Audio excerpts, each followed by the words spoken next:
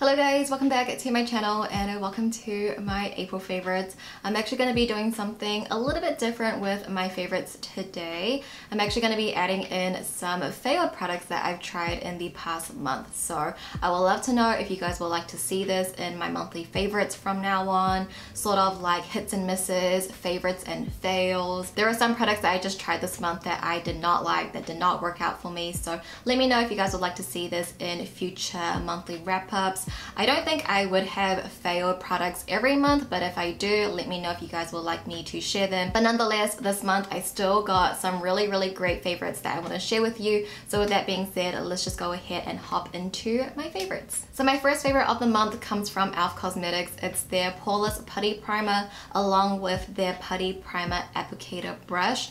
I have been using this product every single time I've been doing my makeup ever since I got it. I think it's the most perfect primer base. It really does smooth out your pores and it just gives you a smoother complexion. Usually with primers, I don't really see too much of a difference, but with this primer, I definitely do. The first time I used it, I was so surprised of how effective it was. And the brush applicator is really nice as well. I like how on one end you have the scoop, so you don't have to get your fingers dirty and then you just apply with the other end with the flat kabuki brush. I think it does a really great job of pressing in the product, but you can obviously use your fingers as well. I don't think the brush is a necessity, but I really do think the primer is a really great primer. I think it's $8 US, I believe, 8 or 10, but it's super affordable and it's so effective. You get so much product as well, and I just have been really enjoying this primer. I do love the brush, but I don't think it's like a must have, but it's super affordable as well, so I just got the pair and it works so well together. You don't get your hands dirty,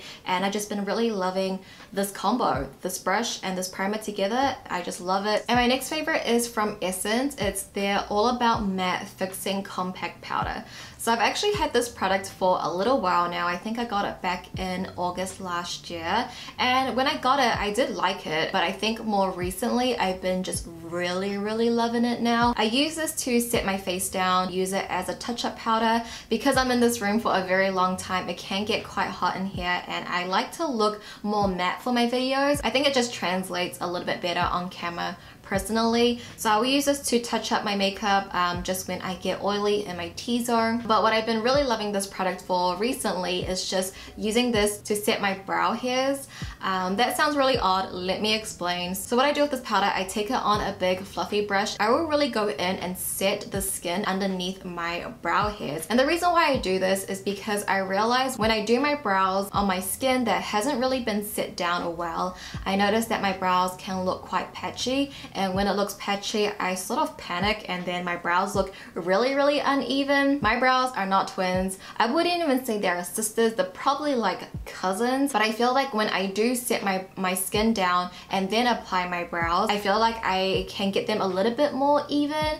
You know, there's that TikTok trend that's going around, that symmetrical one where you flip it. I'm just like, no, I would never do that. I feel like I would just damage my self-esteem even more because I know I'm really not symmetrical at all. This side of my face is actually a lot higher and lifted, and this side is a lot more droopy. When you edit yourself for 7-8 years, you see things that you usually would not see, you know? After editing myself for so long, all these years, I noticed that one of my nostrils is higher than the other, and I'm just like, this is just not good for your mental health and self-esteem. So I'm never gonna do that trend. Like, I didn't want to hurt my own feelings. But anyway, off topic. That's the reason why I've been loving this powder. If you guys are like me, have very sparse brows, maybe set your skin down with powder first and then apply. I know some people like to apply their brows on their bare skin, but personally for me, that just looks extremely patchy. So I just been loving this powder and it's so affordable, it's so effective, so I've been loving it. I've also been loving the Milani Stay Put eyeliner. I have mine in the shade number 1 After Dark, which is just the black. I've been mentioning this product a lot recently, and for a really good reason. It's from the drugstore and it's a really great eyeliner. It's super creamy, pigmented, and it's so smooth in the waterline. I would say it does transfer ever so slightly in my upper waterline, but it's nothing that really bothers me so much. And I think it being a drugstore eyeliner, it is just so effective. They have other shades as well. I'm considering of getting their red wine. It's really pretty. I think that would be really perfect for fall time because I'm currently going into my fall, even though I don't look like I'm going into my fall. I live in spring. My aesthetic lives in spring and summer. Even though I don't like summer, I like winter. But anyway, this is a really great eyeliner and I've been really loving it. I've used so much of this because it's so creamy, you can go through this quite quickly. And my next favorite is from Too Faced. It's their Love Flush Blush. I have mine in the shade I Will Always Love You. And you guys, look how cute this packaging is. I won't lie, I did purchase this because of the packaging. You know me, anything pearls, anything heart shaped, I'm just all for it, okay? Couldn't resist. I think it's just so adorable. But the formulation is stunning as well. This might have to be one of my favorite blush formulas. It is a satin finish, but it doesn't emphasize texture. It doesn't look too much.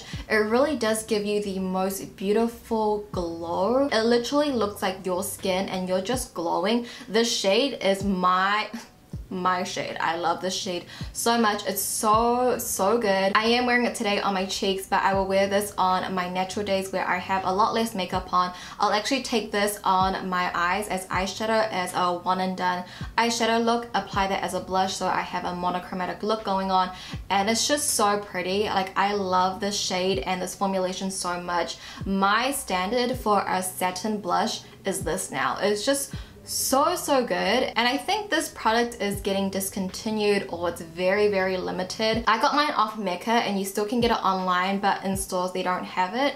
And I also saw that Too Faced Korea actually has this, like they consider it a new product. I saw it on their Instagram. I would say it's limited, not discontinued, because you technically still can purchase it from some website. And actually Too Faced came out with a cushion foundation in Korea. I don't know if it's going to be coming out in, you know, internationally. I'm thinking of asking Harry's cousin to pick me up that cushion, and I might get some more of these blushes because I love it so much. I want all of them, and this is just so cute. Like, the packaging is pretty, the shades are really pretty, the formulation is beautiful. Like, this is just my type of product. So I'm considering of asking his cousin if she can get me some things from Too Faced and I can try out the cushion and do a review for you guys. The cushion packaging is really pretty as well, I'm not gonna lie. That's why I kind of want it.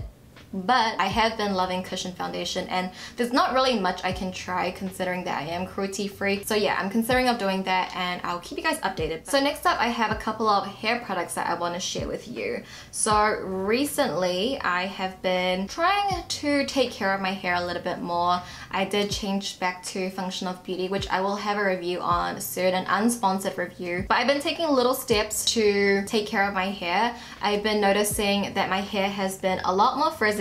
As you can tell, my hair is super frizzy, and I've been losing a lot more hair as well. I would always lose a bit of hair. I think that's quite normal, but I don't know, in the past, I would say 2 months, 3 months, I've been noticing I've been losing a lot of hair. Not to a point where I have like bald patches, but it's like a lot of strands of hair is coming loose, and I'm like, okay, I already have very sparse hair. I need to do something. So my friend actually got me this Aquas Prime Rapid Dry Hair Turban as a very late Christmas present, and this is exactly what I wanted. I wanted sort of like a hair towel that's better for my hair, and this I believe is quite expensive, but I really do think it's a good investment. What it is really is just a hair towel, and I really like the material of this. It's very soft, and the fact that it has this button, when you have your hair up in it, you can just knot the button and it will stay in place. Usually I'll just use a hair towel and it's always slip and sliding, so I really like this. The quality of this is really great because even on the packaging it says wet hair is prone to damage. How you dry it matters. And my next hair favorite is actually this hair stick. I got this from AliExpress. It's super pretty. It's this like opalescent pearl type of pattern, but I've been using this to get my hair out of the way. I noticed that when I do tie my hair up in a bun or a ponytail with just hair ties, a lot of hair does come out, and I've been using claw clips to get my hair out of the way, but sometimes that can just give me a headache because it's like attached to my head. So this is a really great way to get your hair out of your face. I will put the TikTok that I did over here on the technique that I've been doing. I got it off this other TikTok account. I think it's called Minimalist Hair. I'll leave them linked down below. Use a pencil, anything really, a chopstick, whatever you want. But this is just really pretty, and I think it was like $1 in New Zealand. It's just a really nice way to tie your hair up without really pulling on your hair, because you really are just wrapping your hair. You're not tugging on the hair either. That's another step that I've been doing to sort of, I don't know, keep my hair a little bit healthier.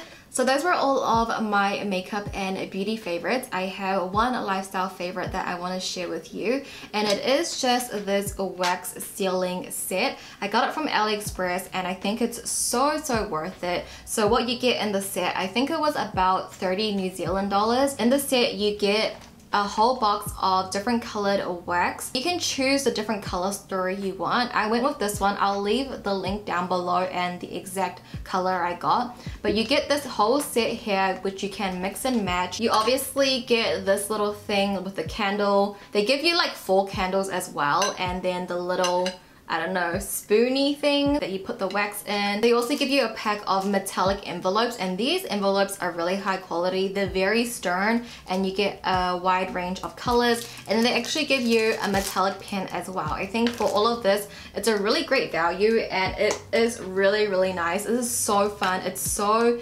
therapeutic and aesthetic. So this is one that I did a couple nights ago. This is actually a letter I'm going to be sending out to one of you guys. Thank you to anyone that has sent me a letter in my PO box. It really does make my day. This is something that you would get in return, a letter from me. Very monochromatic, I know, but this letter is actually from the set, like the envelope. It's very sturdy and it's just so pretty. I just think these wax stamps are so much fun. You can use them in your journals as well. You don't have to use them for envelopes, but I think it's just a really nice touch, and you can get a lot of customized stamps. I feel like even if you don't like stationery or like you don't journal, I think it's just a really fun thing to have. I don't know, I really love it. But speaking of my journal, I didn't give you guys an update last month just because I only did 1 spread, and in the past month I only did 2 spreads. But thank you for keeping interest in my journal, because I did get some comments saying where's the journal update, and that makes me really happy, because I feel like, I don't know, my channel is about makeup, so I don't really know if you guys like hearing about lifestyle favorites, but I know there's some of you guys that do, so I do still share it. But here is my first spread. It's for my youngest cat, Cookie. I kept to a really blue theme. I have these 2 Polaroid pictures that I printed out, one when he was a baby and one when he's a little older. And then I kind of just wrote a letter to him, like if he was to read it. And the second spread I did is when I hit 100k, I also printed out this Polaroid photo. It came out really purple, so I went for like a purpley theme, and I kind of just wrote some thoughts out there. And then right next to it, I have another purple theme. I thought, you know, overall purple, you know me, being monochromatic. This is just from when I went to the lavender farm. This one is not my favorite. I feel like it looks a little odd, but you know, we're still figuring it out. I think that's the whole beauty of journaling, is just trying out different styles and just really a creative outlet, really. So yeah, that is the last spread that I did. Not that much. Hopefully this month I will find more time to journal. It's just been a little bit busy recently, but yeah, that is my journal update. But with that being said, let's hop into my fails section. I have 2 products that I really did not enjoy in the past month, and the first one is from the Lizzie McGuire collection with Colourpop. It's the pressed powder blush in the shade Delish. This blush just has a lot of glitter in it, and I think the shade as well, it looked really ashy on my skin. Who would have thought I would put a Colourpop product in my fails section? Because you know me, I love Colourpop products. I feel like for the most part, it's always just preference and what colors you like.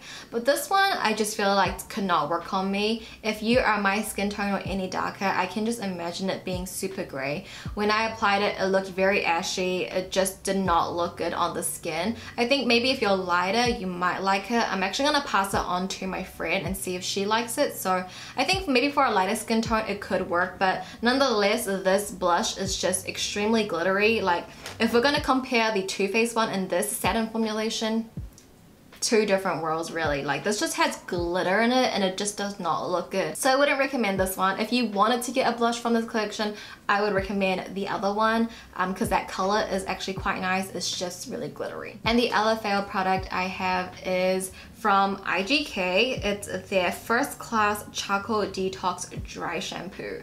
So I just mentioned my little project of trying to help my hair out a little bit more, trying to maintain the frizz, the hair loss, and I saw this TikTok talking about Petite, how there's an ingredient in Petite's dry shampoo that makes your hair fall out, you know. And I've been using Petite for a very, very long time, so many years now, but recently I've been only washing my hair twice a week, and all the other days I'm using Petite dry shampoo. So I was like, is that why I'm losing hair? Obviously hair loss can be due to a lot of reasons. I think for me it might even be genetics because my dad like has hair loss, so I don't know, but like when I saw that I'm like, okay, I just want to be cautious, you know. So I stopped using Petite and I put like a whole thing on my Instagram. I asked for your recommendations, which I'll put all over here for you. IGK wasn't a recommendation, but I remember Jaclyn Hill talking about this. I just wanted to change my dry shampoo ASAP, so I got this one. This is so expensive, guys. Like this really hurt me. I was like, am I really spending this much money on a dry shampoo? It's 45 New Zealand dollars, so probably maybe 25, 30 US dollars. Really, really expensive, but I'm like, you know, I don't want to lose hair. Like, I don't want to go bald. So this is an investment. I thought it like that. First off, the formulation on this is just, it's not good. It weighs down my hair a lot and I don't think it takes out the oil. I do feel like it makes my hair feel clean, but my hair doesn't look clean. It looks really, really oily and my hair looks extremely flat. So they have 3 different versions of this. So they have one that's a light, medium, and heavy. This is the most intense one because I was like, if I'm gonna spend $45 on a dry shampoo, I want the most like intense one, right? Like you want, you know? But the worst part of this is that I think I am allergic to something in here. Because as soon as I used this, maybe the second day I used it, I woke up and I suddenly had a lot of texture on my skin, and the texture was around the perimeter of my face. It was also on my neck as well. Obviously there could be a lot of reasons. I thought it was niacinamide that was breaking me out because every time I use something that has that ingredient I get breakouts, but this was not breakouts. This was texture underneath my skin. It was a lot of little bumps, and that really just triggered me because I used to have a lot of that when I had really bad acne. So I thought, is my Accutane wearing off? Do I have to go on Accutane for a 3rd time? Like I was like panicked because it was like, you could feel it. Like when I was washing my face, like you could feel the bumps, and it was just like just from going to okay skin to having a lot of texture, like it kind of like freaked me out. So I was like, okay, I'm gonna stop using everything. And I stopped using this, and now my skin has calmed down a little bit. The texture isn't there. Like I still feel it a little bit, but it's not as like rigid as it was last week. So I think I'm just allergic to this. That's not going to be the case for everyone, but I think the formulation itself is not good anyway. Like I'm back to using Petite because I feel like I'm not ready to spend more money on dry shampoo right now. So yeah, I'm back to Petite. And that, you guys, was my April favorites and fails. If you guys did enjoy this video, please give it a thumbs up. I would appreciate it so much. I would love to know some of your favorites and fails so we can all watch out for each other. But you guys, thank you so much for watching. As always, I love you guys so much, and I'll see you in my next video. Bye!